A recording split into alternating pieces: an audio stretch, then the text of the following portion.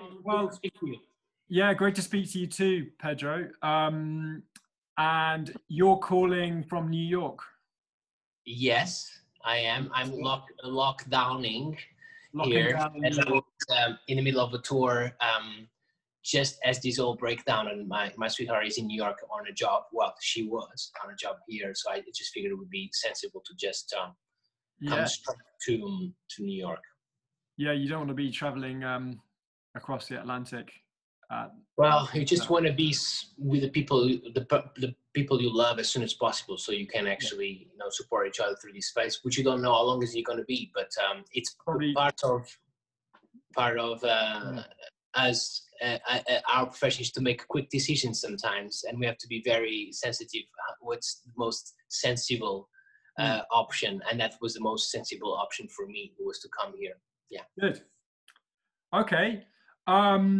So let's kind of forget about lockdown for now.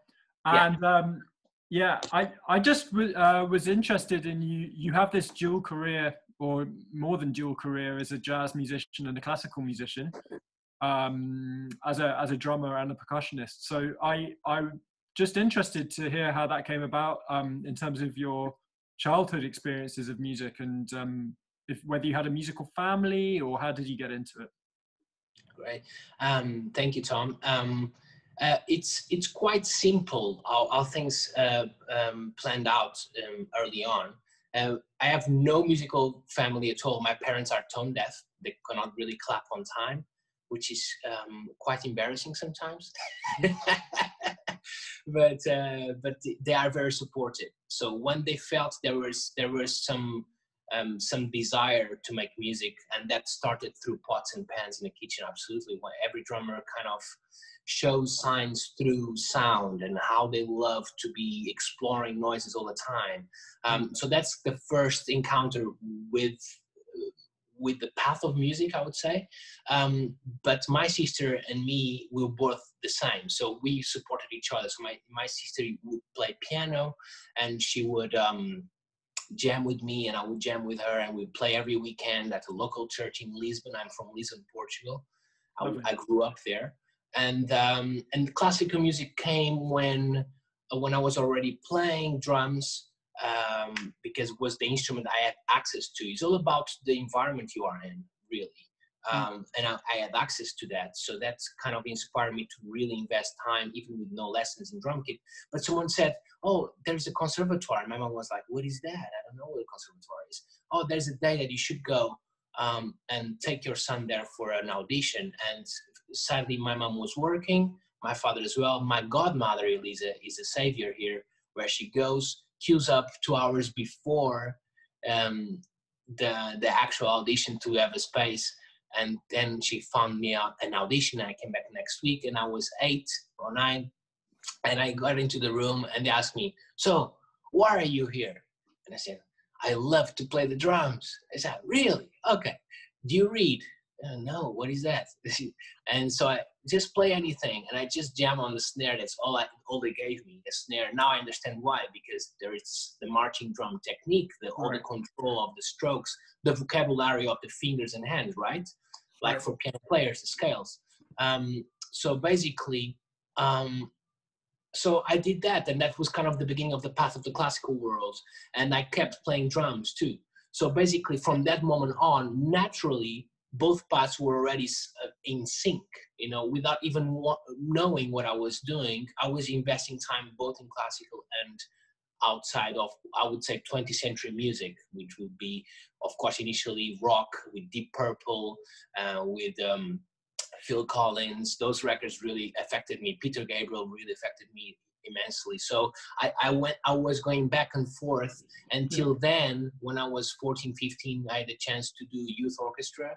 We would tour around Portugal playing Mendelssohn, Beethoven, some Haydn, and I was like, wow, I don't know what this is, but this sounds great. And the drums have such an important role, yet it's just 2 notes. How is that possible? So from that moment on until now, and I'm still now today thinking about these early encounters of that music, and I always try to bridge the gap between both. I don't know if it makes sense for you. Yeah. I'm always trying to see the meaning of one note in the right place and how much weight you should give to two notes and how that translates to swing, to jazz drumming, to folk music. So yeah, so kind of in a nutshell, that's kind of how those worlds developed into what I am now.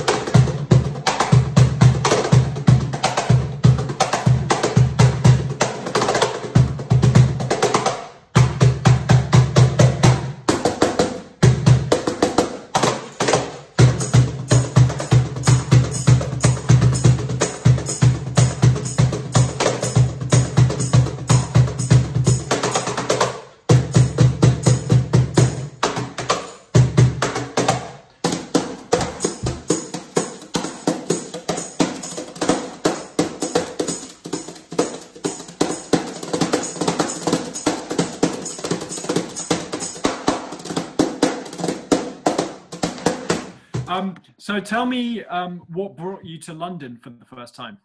Great question. Great. I love that question. Basically, I was after 15 years old, so I was doing those summer courses. I forgot to mention Barcelona. Really, I went to Taller de Music's, a very good jazz school in Barcelona, and I learned about Afro-Cuban rhythms and everything, swing. And I started working professionally in Lisbon as soon as I came back, because there would be bars. They would call me, Pedro, come play with us. So we would do Bill Withers, all these records from the Stax records, all the Motown sounds. I would be exposed. I wasn't really nailing it per se. I was just responding to whatever I was listening, and I was like, and they seemed happy, and I was like, great. So from 15 to 18, I was professionally really active in Lisbon scene. So I would study during the day, do the classical studies at night. Long days. I couldn't imagine doing that again, but it's very tiring. Like waking up for this interview with you, you know. It's like it's like you have to make a big effort, and then it's worth it. That's the thing. It's worth it, because by the time I am 18, I realized I really would love to branch out and be a little fish in a big pond, you know, and see how can I swim above? How can I have some sort of importance and something to give? Yeah. And soon enough, I realized there's a great classical. Actually, before that happened, I wanted to study just jazz fully. I was really committed. I play drum kit all the time. Why don't I just commit to being a full-time jazz musician? But what happened was I applied for the Guildhall course, and what happened was when I emailed the guys saying, "Oh, I would like to come this year," with my very poor English already then, and thankfully I had a lot of people around me that supported, helping me writing the right things and being, you know, I know it's a different thing, you know, to be in an international college, you have to, if not right. But I said, I would like to come this year. And they said, sorry, we have no vacancies for you this year. You have to wait another year. And I was like, I don't really want to wait another year. I don't want to do the gap year thing. I want to just go on.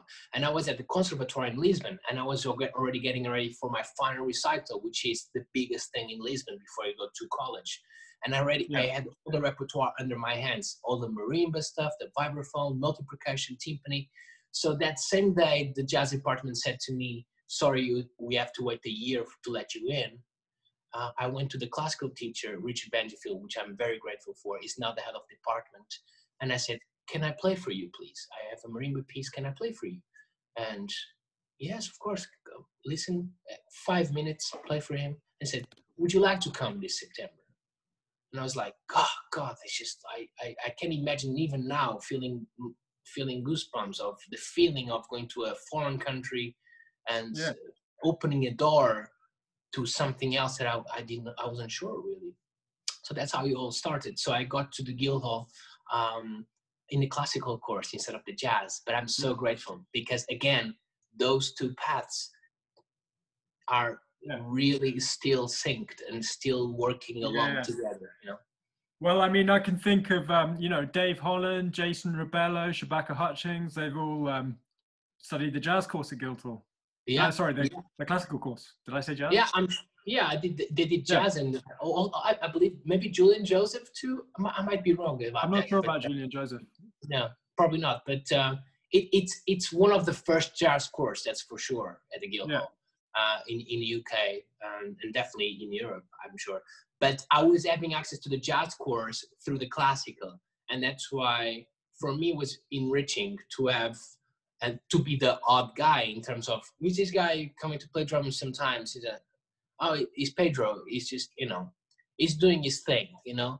And I was happy to be that guy, you know, to be the odd guy. That I was so hungry to know, to learn, and yet I felt the classical really stretched my hearing, stretched my awareness of history and how things are connected through the centuries, because there's so much music before the 20th century, right? There's so much to know or to be aware of to begin with. And as a drummer, you do yourself a favor, because there's of course so much to learn just from the records, just one decade alone from the 50s. As far as jazz drumming goes, there's so much to learn from it. But I benefited more for the big picture while at school.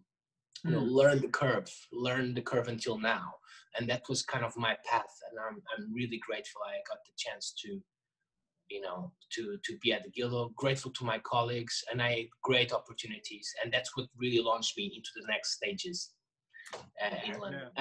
I have to mention as well Pete Saberton at Guildhall. I don't know if you know about this teacher. I know Pete. Pete he died a while ago. Yes, he passed away. Pete Saberton was the guy that really invested in me, being from the jazz course, invested in me to play his music in his classes. So I must have eternal gratitude to Pete Saberton and Bruno Einen as well, because they were a fellow. Bruno was a fellow. So I just had to put it out there, and I would like that to be on record too. You know what I mean? But why did you apply to City Music Foundation, and what did you think City Music Foundation was doing before you applied for it? Okay, good question. I heard about it because of Jenny Cashman, Abram Wilson's foundation, and she told me, Pedro, there's this foundation doing amazing work to develop early careers and people that are thriving in this freelance world and making some good statements musically in different scenes. And I was like, great, this is fabulous. And please, I'm going to vouch for you, and find someone else to vouch for you as well. And hopefully you get in. So let's get all the material together.